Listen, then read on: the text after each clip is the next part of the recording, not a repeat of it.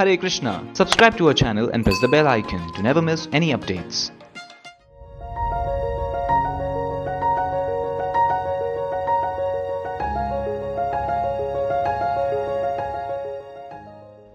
A wave of atheism was on the rise in a particular part of the country.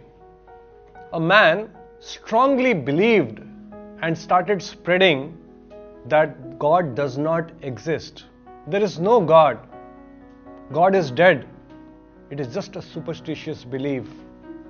It's an imaginary being created by the Brahmins and the priests to rob people of their wealth.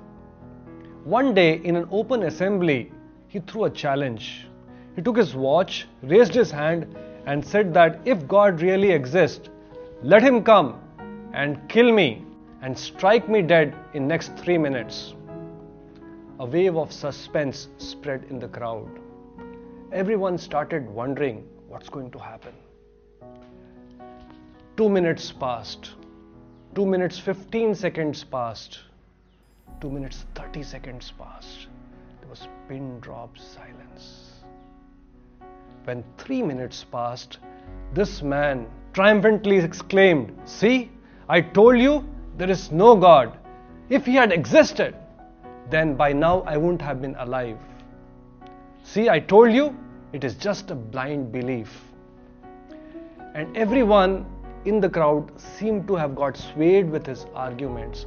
Right in front of his eyes, God was challenged, and it seems this man won.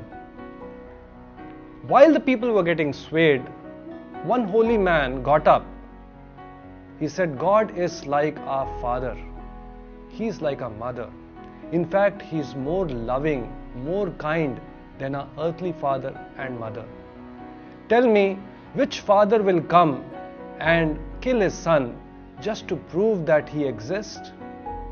A sigh of relief spread in the crowd. An important learning for all of us is that it is very essential that we are equipped with the right understanding of God, as shared by Lord Shri Krishna in the Bhagavad Gita.